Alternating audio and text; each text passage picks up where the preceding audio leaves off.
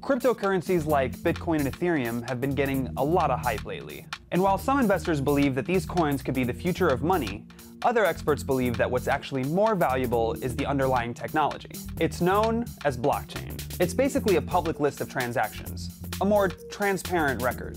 You can think of this digital ledger like a game of dominoes.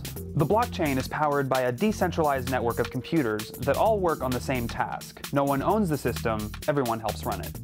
Whenever a transaction is initiated between two computers, it has to be certified by another. That makes it difficult for anyone to cheat. For the sale to go through, a bunch of mining computers have to try and solve a cryptographic puzzle, sort of like a really complicated math problem. Once one computer solves that puzzle, a record of the successful transaction gets added to the list for everyone to see. All additions are permanent, so no one can delete or change the data. You can only keep adding.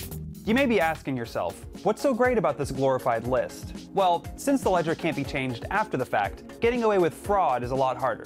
Blockchain advocates also argue that this technology cuts out the middleman by fulfilling the role of institutions like banks and government agencies. This means more direct access to your property, not to mention the possibility of much smaller transaction fees.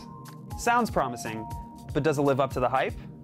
The exchange of cryptocurrencies is a clear use case, but blockchain could also be useful for other types of record keeping. Let's say you're a farmer, and you lose the deed to your land in a fire or a flood. If the government lost your paperwork too, you may be out of luck. But if you uploaded that deed to the blockchain, it's easy to prove that you own that land. In fact, people are experimenting with blockchain technology in a variety of places. From preventing voter fraud, to storing health records, to authenticating memes on the internet.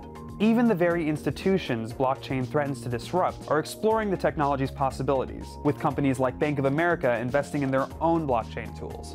But for right now, those experiments are still in the early stages, and it might be a while before we see the kind of crazy blockchain takeover that the media is talking about.